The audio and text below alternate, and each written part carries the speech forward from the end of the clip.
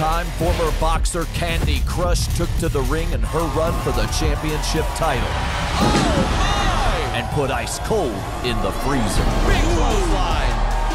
While Leia Makoa's meteoric rise up the ranks continued and left Penelope Pink seeing red.